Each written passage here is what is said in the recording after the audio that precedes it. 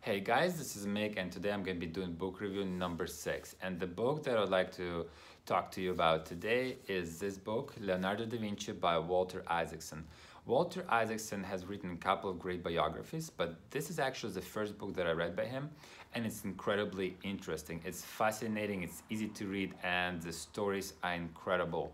It really describes the life of Leonardo da Vinci from his birth all the way to his death. What's interesting about Leonardo da Vinci is that you might know that he was a very curious and very creative person, a really truly a Renaissance man.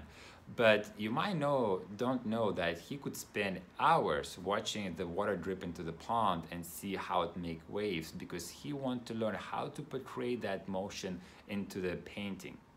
So he could spend hours and hours watching at birds flying because he wanted to find a way of portraying that motion in a painting.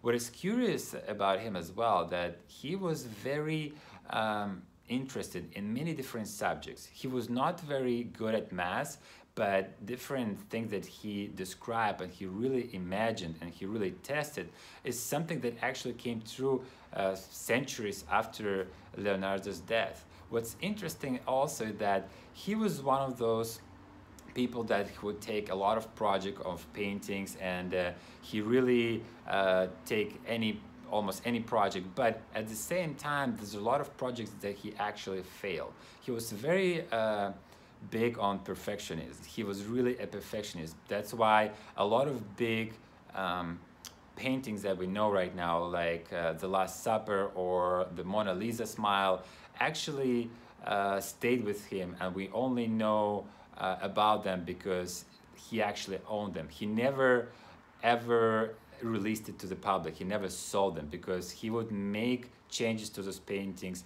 years and years afterwards. Like for literally Mona Lisa, he was making changes 2 decades after the initial time he started painting.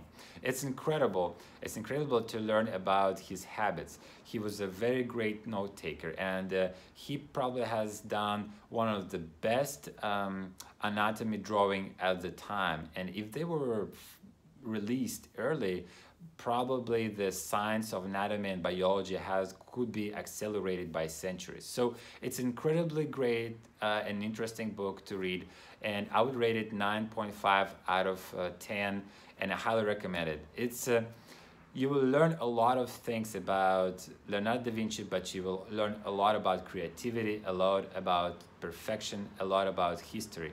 One other fact that is interesting is that he actually was friends with Machiavelli, who wrote The Prince, and it's interesting how at that time the world was, the center of the world was in Italy, and everything that happened, a lot of political and economical things that happened, Leonardo da Vinci was at the center of those events.